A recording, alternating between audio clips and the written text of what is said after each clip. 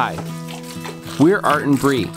4 years ago, we left the city to buy a 100-year-old farm to turn it into our own productive homestead where we can grow our own food, build a healthy life, and raise our kids just how we like. If you want to join us in our homesteading adventure on our small farm, don't forget to subscribe to our YouTube channel. Okay, this recipe here is about... Okay, you can use 2 of those the first ones you showed me. Laying in bed still sick. I was like day 3. But it's so sweet because Arthur's out there making muffins with the boys, reading them the recipe, telling them which size measuring cups and spoons they should use. It's so sweet. I'm done that. Do this and that. Then I'm done. Alright, first time making muffins? Good work.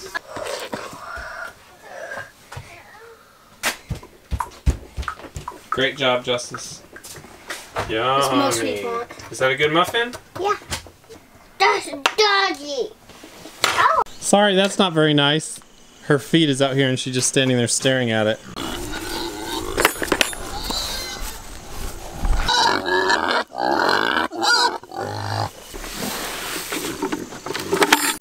I'm gonna throw this out here in the middle to try to get him away from the fence. I've got some pretty big animal moves today, and also for one, getting the bowl back together with the cow, but primarily getting all of the ruminants off this pasture and all the way out to the back pasture, because the guy's coming to actually knock down some of the weeds in this pasture with his big fast mower today.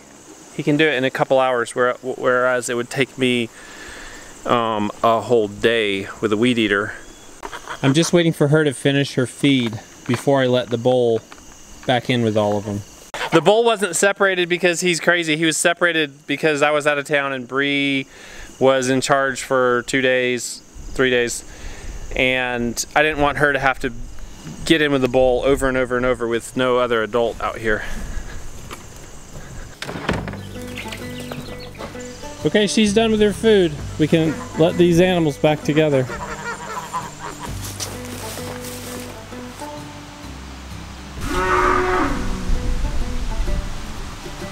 I hear you.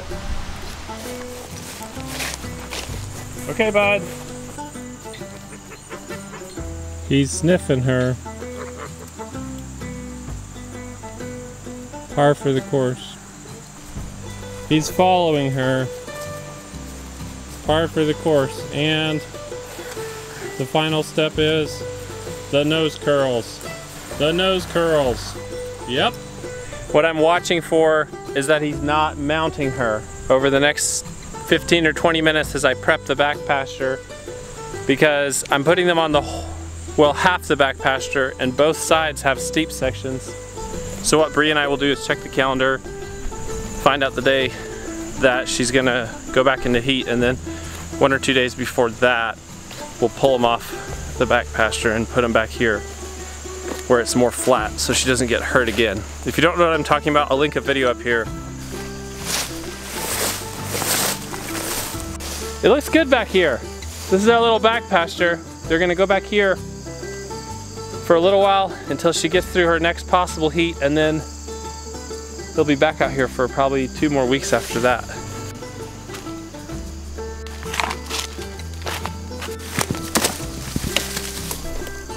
Alright, this is why I brought the chainsaw. This old dead pine tree is just sitting on the fence here.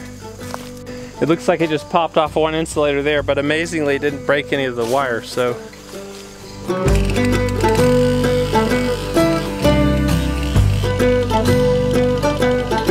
This is covered with poison ivy.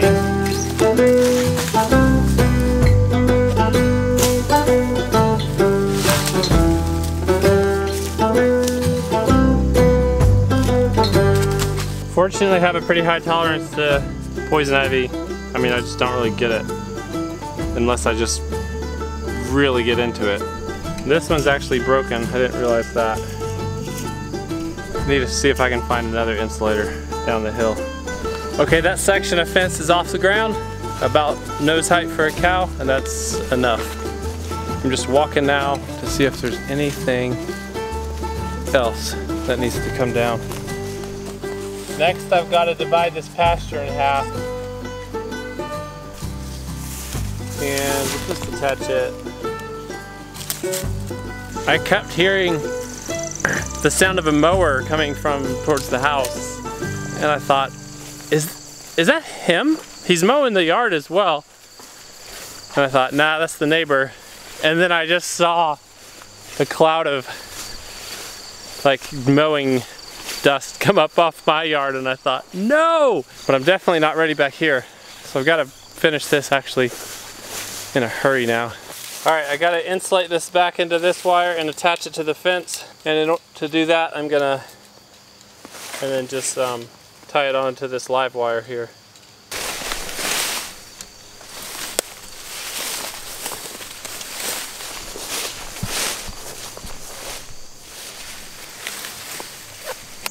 Okay, now I've got to get all these fences and wires out of the interior of this pasture and get the animals back here.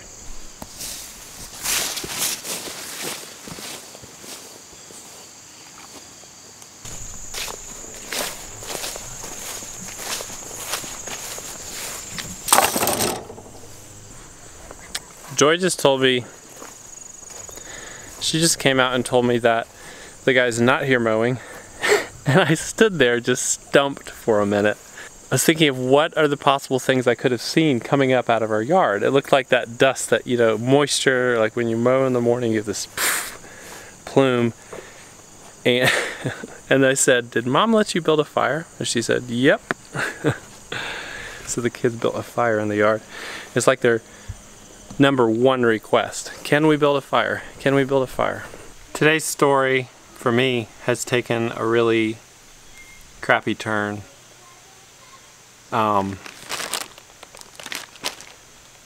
baby has come down with whatever GI bug Bree has, and so I've been involved with his care several times in the past few minutes and haven't gotten back out to the pasture yet. The baby's actually still feeling pretty good. Apparently he's running in the yard with his siblings, but Brighton is passed out right here on the couch. He just curled up and went to sleep. If Brighton's not up and about, that means he's sick. Yeah. Because he fights naps. He fights them every day. He never takes a nap, really, unless you make him. We make him. I know he just passed out. He doesn't feel good. And you've not been really able to do solid foods, but you're drinking some. I'm making myself drink some electrolyte drink because I was getting really dehydrated, but it's really painful to drink it. Hey, guess what? I have some bad news for you. It's nap time. But I want to go outside. I know you want to go outside, but you actually need to rest so you can get well really soon. Put that right there. Alright, buddy, it's nap time. Lay down and I'll rub your back. There's really nothing like that. I'm not about to be able to keep up with Bree's cooking prowess and productivity. Plus, several people actually aren't even eating. Thus, the big reveal. Hi. My new cooking invention. The Reuben cracker sandwich. Summer sausage, cheese, and sauerkraut. It's a little bit of a mouthful, but it's worth it. Time to kick all these animals out to the back pasture. Let's start with these two, with the 2 calves. Come on, let's go. You can hardly get him, you can hardly herd him at all because he's so gentle and calm. I mean, come on buddy, let's go. He's just like, oh, thanks for the pat. Come on, let's go. Let's go. She'll walk away from me. Let's go. Come on, let's go. But first, fine, I'll wait. I know, I know.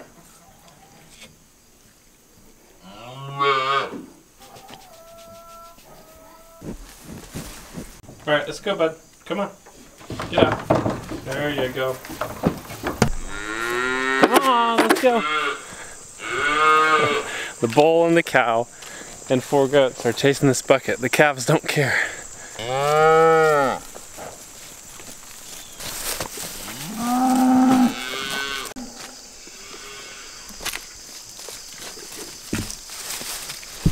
I'm gonna pour some out for those goats. Come on. Come on. Get in there. Get in there. It's fun to turn them out here because there's a ton for them to eat out here. It's really grown up. Lots of weeds, but lots of grass as well. The calves are wondering where everybody went.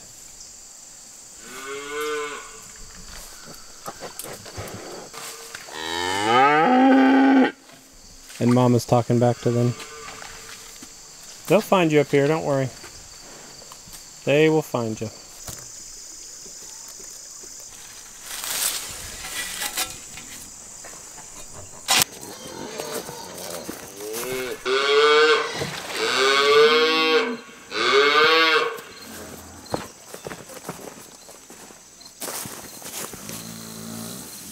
She still doesn't know where her mom is. She's worried about it. Come on, she's out there. She's talking to you. Just follow the sound of her voice. You'll find her. You'll figure it out.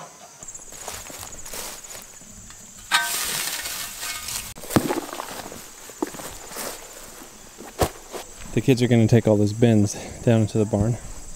Okay, the pasture's clear and ready to be mowed. Oh, pretty clear. I just need to tie the back fence where I put the cows into the electrified wire here. It's not on, but it will be soon.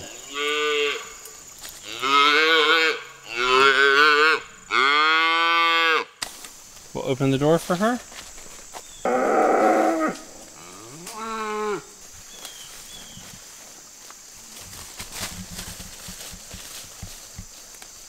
There's your mama.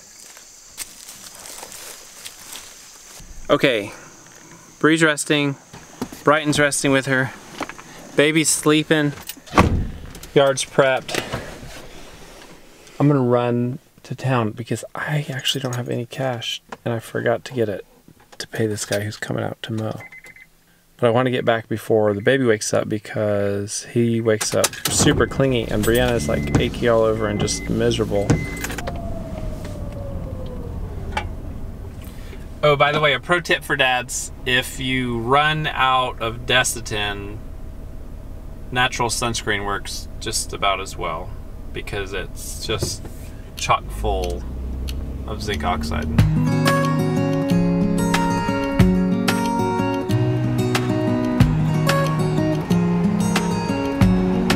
How the other garden just okay, all is well. Guys are here mowing the yard. Bree is sleeping. The kids are watching a show for a minute. I'm gonna do just a couple little yard things real quick. I start by doing some weeding in areas that the guys who are mowing couldn't reach with their weed eaters. They did a really good job staying far enough away from all my plants. And that would be pretty quick criteria for someone not coming back if they couldn't pay attention to the plants. So I weeded around all the blueberries and then realized that I should actually transplant 2 of them because I'm afraid they'll have to move when I do the grading anyway, and I don't want to be rushed on that day and digging at plants and moving them. So I moved 2 out of 4 that needed to be moved.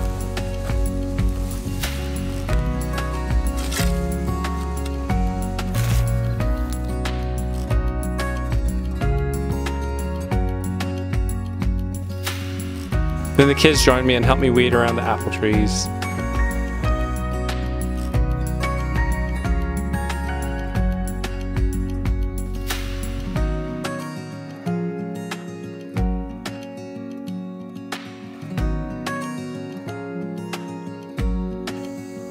And my little work period was done.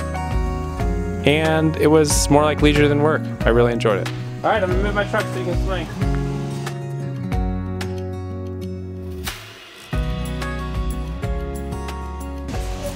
2 days ago, Wilder got stung by a bee for the first time ever. You got stung, right? I got stung by a moth. He says he got stung by a moth. He got stung by a wasp. Oh, that's what he said. Not only did he get stung by one wasp, he got stung by 2 wasps at the same time on both knees. I'll show you how that happened. So we're coming up here to not just take revenge, but get rid of them so it doesn't happen again. Because they're right up in a spot where the kids play. They're actually in this shoe shelf. What happened though is he was on the porch playing with the other kids and he was standing in front of it and he popped it open and they came straight out and to his knee height and stung him on each knee. And I heard him scream up here. I've never heard him scream quite like that. Just bloody murder screaming. So I ran up and Joyful had rescued him. I will say as soon as the Band-Aids landed on those knees though, he settled down really fast. Band-Aids do a lot of good for a little kid. Let's peek up in there and see if we can actually see him because I can't see him from where I'm at. I'm sure they're up above here. Huh, oh there they are. I was expecting a bigger nest. It's a clear satin finish. And just one little pop of it and this will be over. They don't actually die immediately. They actually, but they're immobilized. They can't do anything. It doesn't kill them as fast as. And some of them are, there's another nest up in there actually. All right, that's it. They don't die like they do with bee spray. They die like that fast. Just in just a minute they wind down and die. But they do die and they do not fly again once you hit them. They might flutter to the ground, but that's it. All right, we got the bees that stung you, buddy. You can come up here now and not worry about it. Want to look at them? How strong do you like your ginger tea? Are you having a lot of nausea? It's like this big hole and it was all stored.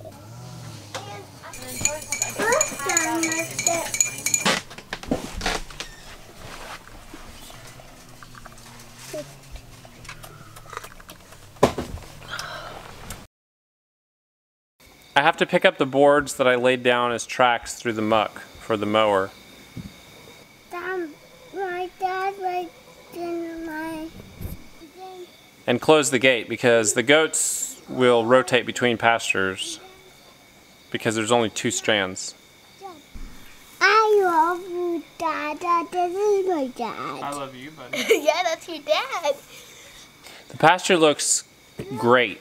And it looks great in kind of a sad way because it's just a sign that I wasn't successful in continuing through the whole summer with rotational grazing. I did great for the first half and then got really thrown off when we went to the beach, ended up just letting them go free and I had quit moving them maybe 2 weeks before that. And anyway, it got out of hand again. But this is the reset I think it needed. Professional grazers would frown on this, but they also have hundreds of cows and they there's a pressure and dynamic there where they really eat more weeds, and I have not been able to replicate that with one cow, even when I rotated her daily. And I think it's just because I would have to put her on a small living room size plot per day, maybe smaller, to get her to eat those weeds. She was so unhappy like that. Yeah, and I've not been willing to do that. Yeah.